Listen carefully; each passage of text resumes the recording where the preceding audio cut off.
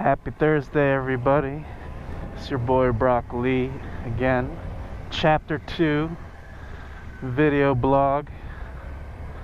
The weather is so gorgeous today. I just decided to take a late lunch and just head out just because it's so beautiful. It's been hot, it's been rainy, it's been muggy, but you know, days like today are pretty much perfect. So there's High Road. Hello, High Road.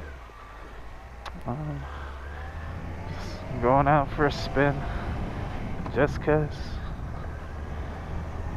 Oh man, Leo season is officially over. We are now in Virgo season.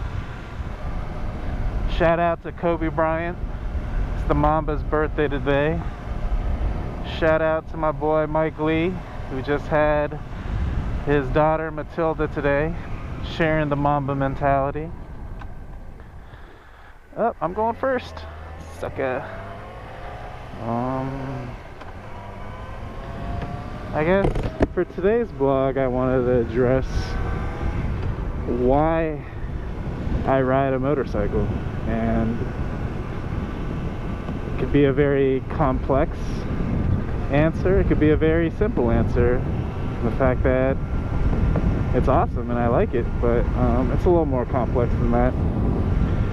So I guess starting with the beginning, somewhere around middle school and high school, I really got into cars, and the cars that I liked were sports cars.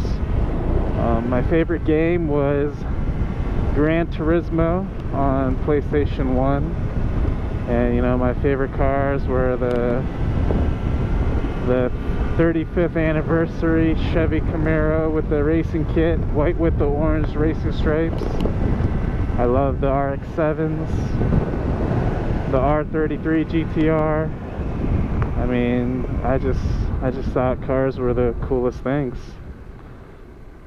And you know, I got an engineering degree, graduated, and then I just kind of, you know, once you hit the real world, you're like, oh wow, like the sports cars I want are like, you know, if you just started with like a, say, just like a Impreza WRX or you know, whatever type of sports car was around then when I graduated, and you realize, you know, these cars are upwards of $30,000, and you're just like, holy fuck.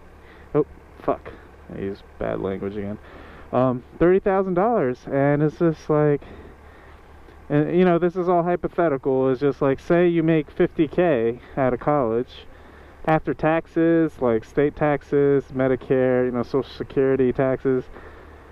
I mean, that's $30K in cash if you saved every penny and didn't spend a dime on anything else. And I thought about it, and I was just like, are the cars I want worth an entire year out of my life?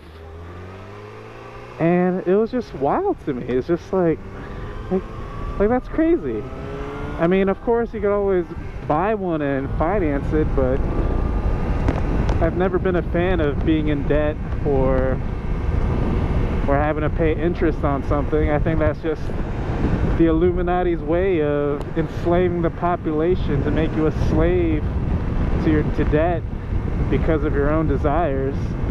And I ain't about that life. Like, I don't want to ever owe anybody anything, you know. It's just, I don't want to live that way where my ego, or you know, how I want to appear, you know, is influencing, you know, how I live, and having to make like, you know, like another $600 payment every month just to, you know, just out of literally vanity. So I was just like, yep, you know, until I make double that, there's really no reason for me to consider these cars. And it's like, there's the other aspect of having to, you know, buy used ones that, you know, people could have possibly beaten up and dealing with issues and all that stuff. So I just put it on the back burner.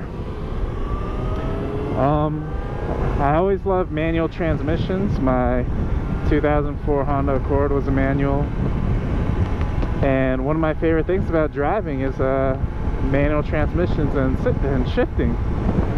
So once I realized that, you know, aspect of bikes, I was just like, you know what, like I realized motorcycles are a manual transmission too. I was like, oh, that's pretty dope, because I like being engaged while driving. I like feeling, I don't know, it's like a surrogate activity, I guess, where I feel is rewarding and I feel accomplished just clicking through the gears or shifting through the gears. So something about motorcycles, and I was just like, oh, that's cool.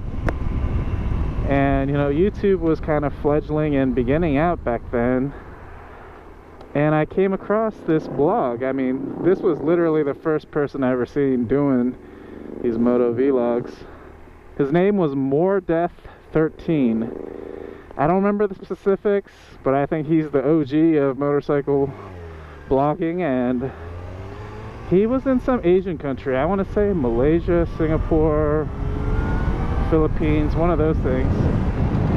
But one of the videos that just amazed me was called How to Counter Steer on a Motorcycle. And the premise of that video is, in order to turn right, you don't turn your handlebar to the right. In order to go right, you have to turn your handlebar to the left. And I was just like, what? How does that make any sense? Like, I thought it was just, but I watched it and I was just like, wow, like motorcycles are so much cooler than I ever imagined. Like, it was crazy to me. So watch this. I'm gonna turn my handlebars to the left, and I'll go right. Watch. Whoa! So they call it counter steering. So the way the motorcycle actually turns is you turn the handlebar the opposite the way you want to go. So if you want to turn left, you turn the handlebar to the right, in essence pushing the handlebar to the left. And what that does is initiate the lean on the motorcycle to go in the direction that you want to go. So I thought that was really cool too. And around the same time, my bump squad teammate, you know, had a motorcycle, and I realized like you can get like one of the fastest motorcycles in production used for like 5K. And I was just like, wow, like 5K, like that, you don't have to save up an entire, you know, salary for a year to get one and not be in debt. So I was just like, oh, I'm sold. Got my license, and that was it. Loved it ever since. You should always wear your gear, like I'm not doing now. But you know, I've been riding so long, it's just like, I'm just like, F it. I always say wear your gear, because riding without protection is like going to the club and picking up chicks and raw dogging them without protection. Like, sure, it'll feel great, but you know, eventually you're gonna catch that person with the monster, and it's just like, is it really worth it? So you know, you should protect yourself at all times. Do as I say, not as I do, because that shit cray. What's your order? Chick-fil-A? I guess it's time for Chick-fil-A. See you next time.